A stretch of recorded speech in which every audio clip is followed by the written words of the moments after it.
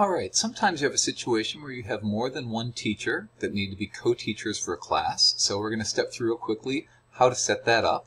I'm logged in here to Twine as a teacher, and I'm going to go ahead and add a co-teacher to my social studies class. So I'm going to start by coming over here to my class list, and I will open up social studies. And then up here in my menu, I'm going to go to the little drop-down menu here in the corner and go to the class setup. And this is where I can set a bunch of different parameters, but the one that I'm interested in is this list of teachers and assistants. And I'm going to go ahead and I'm going to add Ashley here as a co-teacher. So you'll see by default it puts in, it finds her name in the directory, adds her as a teacher, and then all I need to do is come down and click the Save button. And really it's that simple. You'll notice now that Ashley is listed as a co-teacher.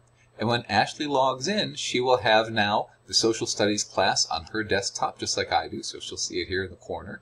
And when she opens up social studies, she will have access to all the same tools, the report card button and the planner and the gradebook and the perspective, and all the same things exactly as I do. All right, thank you.